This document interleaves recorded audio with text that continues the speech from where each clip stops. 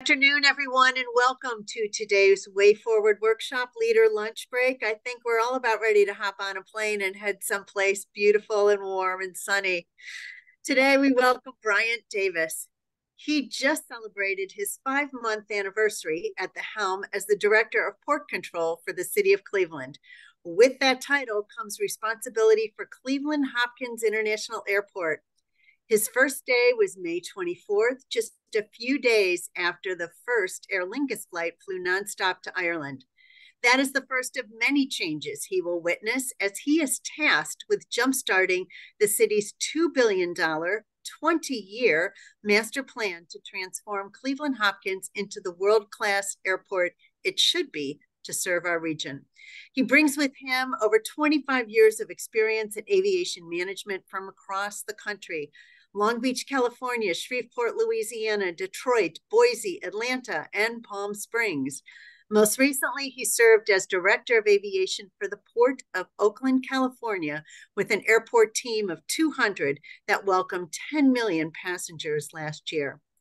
In accepting the role at Hopkins, he acknowledged that this point in time is the opportunity for real transformation, not only in shaping and stewarding a landmark project, but expanding the footprint with nonstop service. Nonstop service is something I know everyone looks forward to. In his off hours, Bryant can be found driving his 15-year-old Saturn Vue, dubbed the Dustbuster, around his old Brooklyn neighborhood. Thank you for joining us today. Thank you, Marianne. And I have to say the Dustbuster has been retired. It's been retired as of Saturday. It was difficult to part ways, but we had a great 15 and a half years, and I just felt that the time had come. So I just wanted to let the group know that the Dustbuster and I are no longer together. We're mourning, but congratulations. Yes, thank you very much, and appreciate the introduction. I'm going to share my screen here, and let me know if you all see the title slide of the presentation. If so, we can get going. Great. All right. Well, it is an honor to be with you today. I certainly appreciate the opportunity to share some of the news of what's happening at Cleveland Hopkins International Airport and Burke Lakefront Airports, the two-airport system known as the Cleveland Airport System. So I'm still very much learning about all things Cleveland, and that's been quite an adventure. Being a department of the city of Cleveland, that's meant a lot of adjusting for me in terms of it being a different type of governance than my predecessor, my previous employer, the Port of Oakland. So I'm sort of just getting into the groove, I think, there. So one thing that I believe is evident that I've learned in the last 5 years is that Clevelanders are extremely passionate, whether that be about their sports teams or whether they're East Siders or West Siders. It's certainly when it comes to traveling, that's what we're here to talk about today, basically. So again, happy to be here. And I'm looking forward to sharing some information with you over about the next 15 minutes. So let's get going. So airports are by design, they're meant to connect communities that they serve to the world through the movement of goods and people. They're centers of commerce, they're economic engines, and they drive opportunity for critical growth across the impact region. Airports such as CLE have a level of activity which supports thousands of jobs on site, primarily through, in our case, our tenant operators. And so because we are a large airport system, two-airport system, there's always a lot going on. And primarily, I'm going to be talking about what's happening at Cleveland Hopkins today. So a few of the things that you may have taken note of in your previous recent visits to the airport would include the construction that was underway for a number of months on our smart garage, our green lot.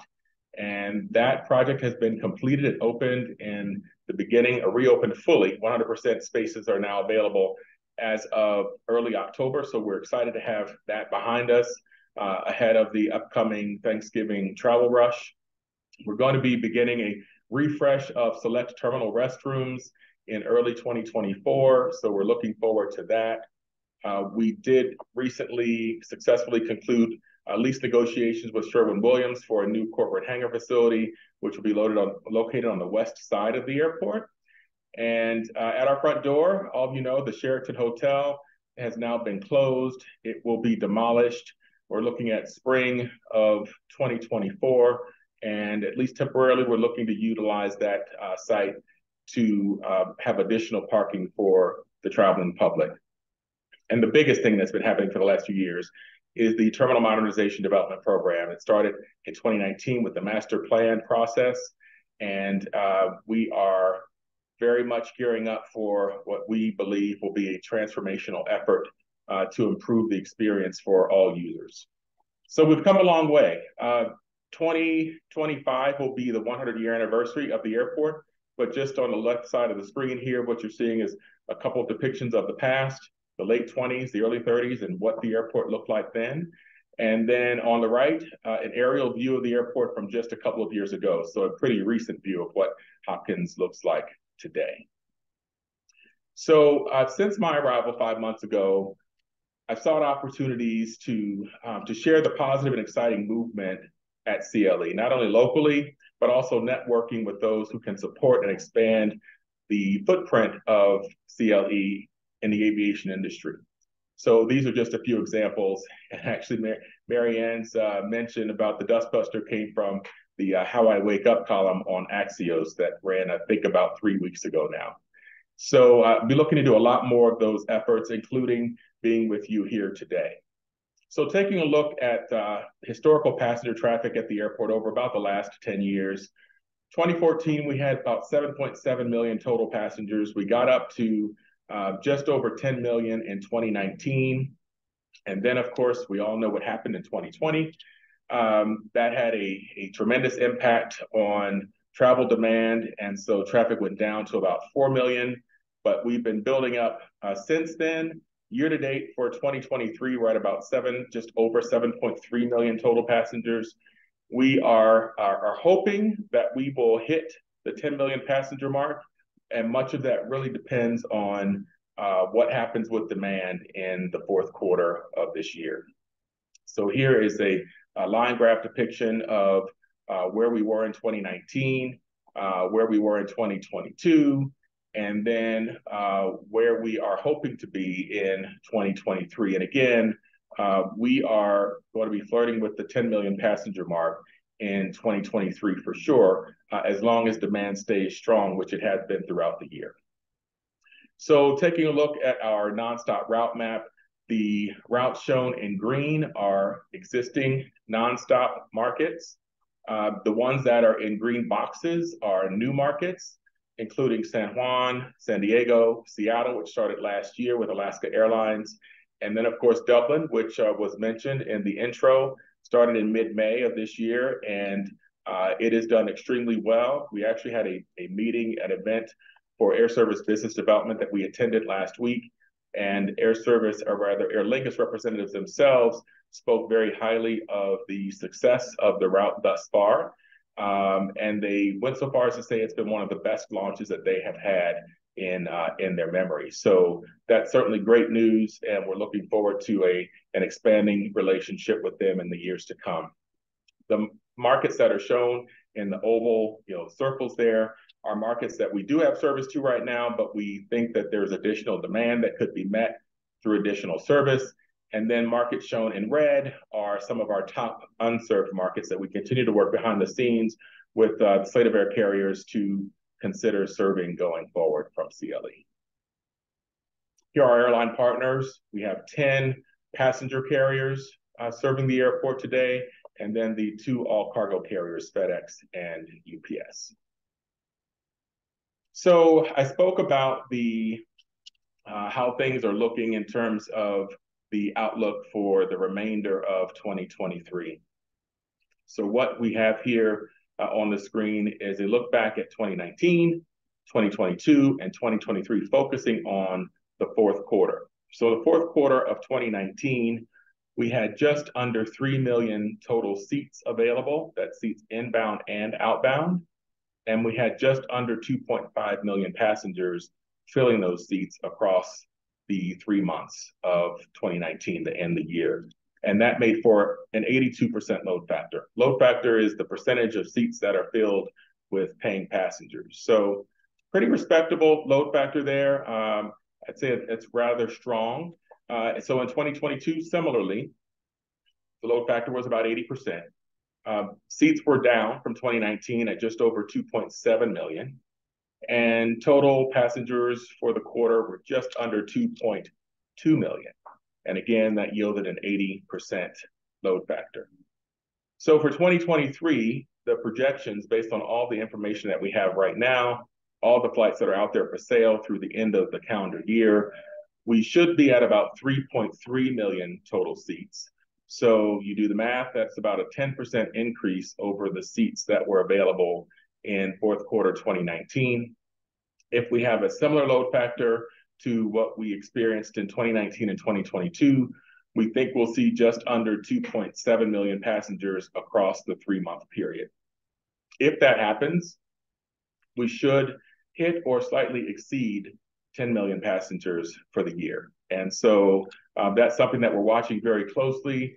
Again, it really comes down to demand, but we have seen some days, just so you know, we've seen some days this month that have been nearly as busy as the busiest months in the peak summer travel season. So if that continues, then I think we stand a good chance of realizing the 10 million passengers for 2023. And that certainly would be a milestone because, again, that was the level that was reached in 2019. Clearly, we were on an upward trajectory with passenger activity increasing over several years. And then with COVID, there was a large correction. So that would sort of state that we're back and we're looking forward to growing even further beyond 10 million passengers. So in terms of what we're focused on behind the scenes right now through the master plan effort, this is just a component of the master plan, a chapter of that airport Bible, if you will. And that is focusing on the terminal modernization development program. So this really is our path to the future. It will transform the way that you all know air travel to be in and out of Northeast Ohio via CLE. It is going to be a multi-year effort, partially because of the fact that we're sort of rebuilding the house while we're living in it. Any of you that have done renovations or additions to your homes, you know what that was like. So it will take longer because it's not going to be a facility that we build on what's called a greenfield, just ready for development, currently undeveloped parcel. We're going to be reconfiguring our facility within the existing footprint. So what we call PAL2, which is PAL stands for Planning Activity Level. So this is what we'll be looking to achieve across about the next 8 to 9 years. We will be renovating Concourse A. We will be building a new Concourse B, replacing the existing Concourse B to the immediate left of the new Concourse B. We will be building a new Concourse E, and then we'll be expanding on the main terminal, primarily to provide additional square footage for TSA screening, as well as for queuing for airline check-in space and other services that happen on the ticketing and baggage claim levels. So those are the primary components for the terminal facility itself. On the land side, meaning in front of the terminal, we also are anticipating the creation of a new consolidated rental car facility, which we are hoping to include some additional public parking as well.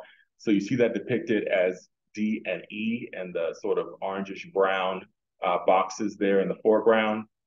And there'll be some other improvements also that will happen across the span of the PAL2 improvements. We are hoping to begin these improvements in the latter part of 2025, beginning of 2026, and they will extend into the early 2030s. So I'll quickly show you what the remainder of the program would yield. PAL3, so that's the next step, and this is really going to be dependent upon demand continuing to be strong, but PAL3 would see the creation of a new Concourse C with 14 gates And there would be some renovations to the existing Concourse C, the gates that would remain there. There would be a lot of work happening in the landside area, further expanding parking options, realigning the roadway into and out of the airport, and further expanding the main terminal facility on both the arrivals and the departures levels. And then the final phase would replace what's currently known as Concourse C with a new Concourse D, and there'll be a bit more work happening on the land side of the facility. But the primary addition for PAL 5 would be replacement of the existing Concourse C with a new Concourse D.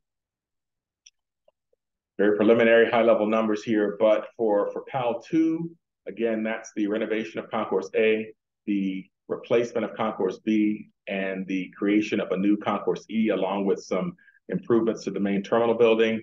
That's looking to be about $837 million. But we think that when we include some of the other improvements that would happen on the landside component of the airport, we're talking about more than $1.1 billion of investment. And then when you add in PAL 3 and PAL 5, that's another $1.8 billion that would be invested through the balance of the 2030s. Again, much of that is going to be driven by the demand remaining strong for air travel here at Hopkins. And so the total for the entire program is just about $3 billion. So again, this is sort of where we are right now in that effort. We are going to be ramping up our advanced planning efforts. We've just brought on a new executive management consulting firm called the Pasley Group. So they are assembling their team now, their local team. We'll be working very closely with them going forward. Over the course of the next year, we'll be also working with the FAA to gain final approvals for the master plan document. And we're looking for that to be a completed process by sometime next year. Also, as it relates specifically to the Terminal Modernization Development Program, the environmental component, that is a required effort, federal effort. We expect to begin that in the spring of next year in support of gaining clearance, which would allow us to proceed with construction likely in spring of 2025. And then we'll be doing some miscellaneous efforts that will prepare us for that major project work to begin. That should be starting next summer, fall, and then that will go through the end of the decade. PAL 2, we're hoping to begin the top of 2026, likely go through the end of 2031, and then the PAL 3 through 5 levels of the program would begin after that and would likely conclude at the end of the decade. So a lot of work to come, a lot of time and effort will be spent, a lot of information will be shared with the public. So look for that. One thing we're going to be doing in the next few months is launching a new newsletter. And that's something I'm looking forward to. And I came up with the name, so hopefully you like it. It's going to be called what is it called? The Hopkins Approach. Approach as in, approaching aircraft. So one of my team members came up with something similar, and I thought, well, what's another take on that? The Hopkins Landing, as I think what they said. I said, how about the Hopkins Approach? I like that. So anyway, that's what we've come up with, is the Hopkins Approach. But look for a lot of efforts that we'll be making to share information and talk about all the exciting things that are happening at the airport. And we hope that you're excited as well about all the efforts that we have planned to make your travel experience better going forward. So thank you for being here today and for the invitation. It's an honor. Bryant, thank you so much for sharing all that's to come with Hopkins. Certainly. As you've been here and starting to hear from constituents and stakeholders, what are some of those most cited requests that they're looking for in the airport? So I think they want it to be an easy flow. One thing that we hear about that I've seen myself, we can see bottlenecks happening at TSA. And that's something that we really don't want to see happening on a regular basis. Right now, it's sort of what we have to work with. So we're doing the best we can there. But at the busiest times, the line for TSA is sometimes fusing with the lines for airline check-in, and people get confused. And so that is an unfortunate situation that we're going to continue to find ourselves in, and we'll do the best we can with our airline partners and members of my team to try to keep those lines separated and to keep things moving as smoothly as possible. But that's a big part of it, I think, is they want to see a smooth and easy experience from the time they exit 237 until the time they get on their airplane, and the same in the reverse. So there's a whole host of things that are included in that, obviously, but ultimately that's what they want. They want it to be more modern. They want more light. They want it to be more spacious. They want more services, more modern amenities, and they want it to continue to be easy. And I do think that what we're going to create is a travel experience that will be exciting for people, and it will be something that they can all be proud of and look forward to making use of as the improvements begin to be implemented. As you think about the driving demand for both business and leisure travelers, what are some of the strategies that you're applying to help boost that demand? So in terms of boosting demand, what we really work to do is have ongoing conversations with our airline partners. And when I say our airline partners, I don't just mean those who are flying here today, but also those that we are sort of aspiring to see flying to Hopkins in the future.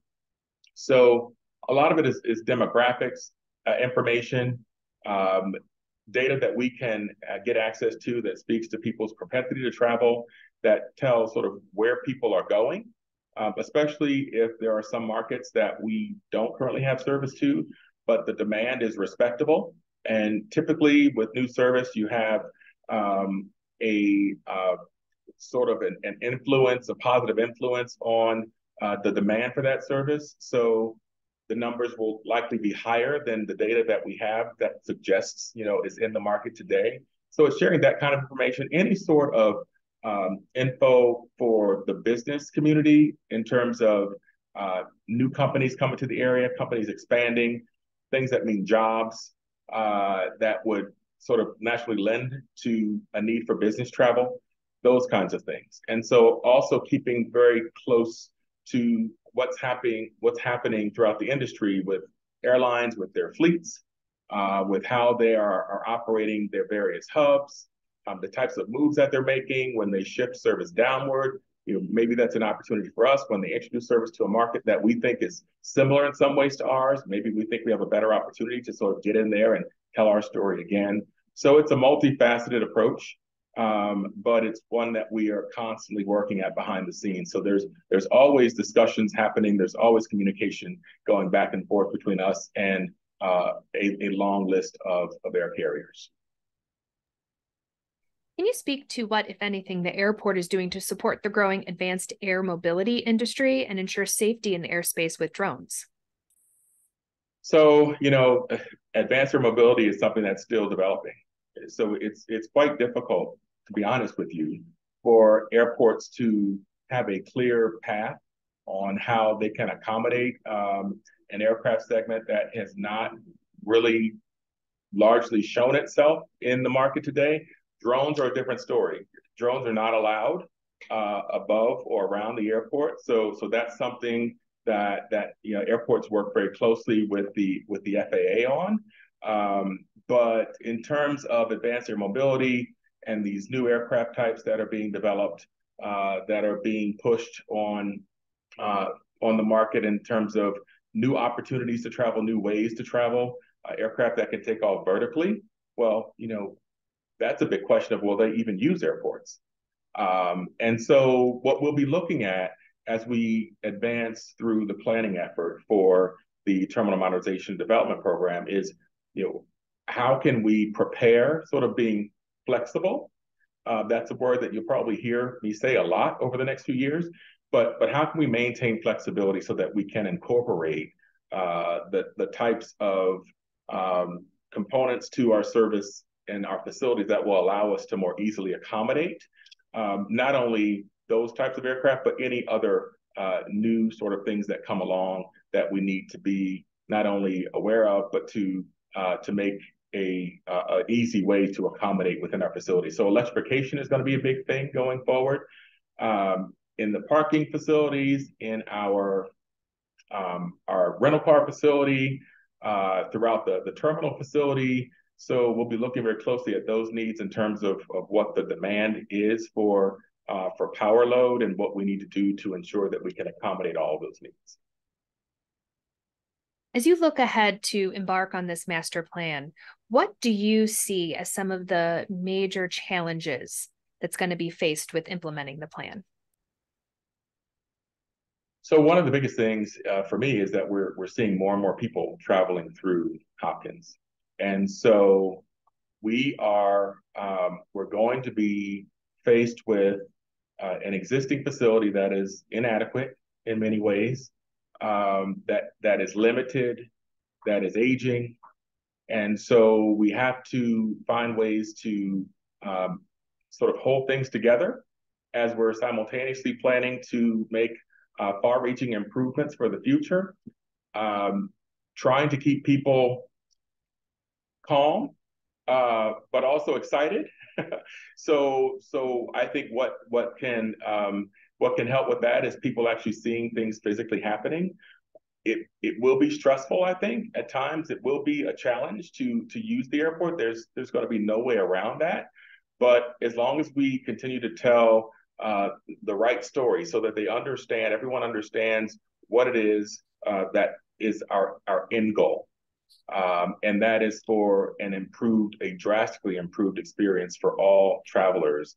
Then I think that people will hang in there, they'll tough it out, because I think many people have been waiting for and wanting this to happen for a long, long time. I know many people on my team have been.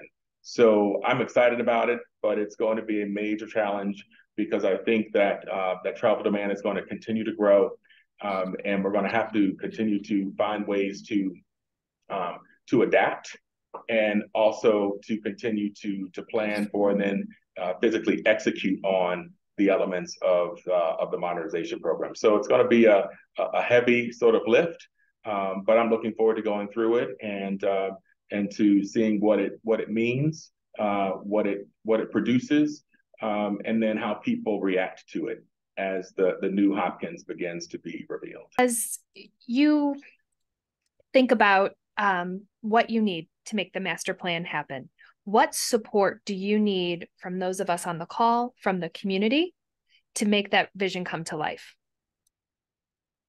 That's a great question. I think that we will be looking to have some meetings across the next couple of years that are more to share how things are coming along in the planning process, which will include the architectural elements, the design elements, sort of the nuts and bolts, if you will, of the improvements that we're looking to make. So I think we want to test the pulse, if you will, take the pulse of what the community is thinking, especially those who are travelers, and making sure we understand what people are looking for, what they're hoping for, what they feel should be a part of this effort. And that, I think, is really going to be the biggest thing, is just understanding what the community wants, what they need, and what they believe is sort of the right combination of improvements to make this the best possible facility for them. Bryant, thank you so very much for your time and the amazing insights that you have shared with us today.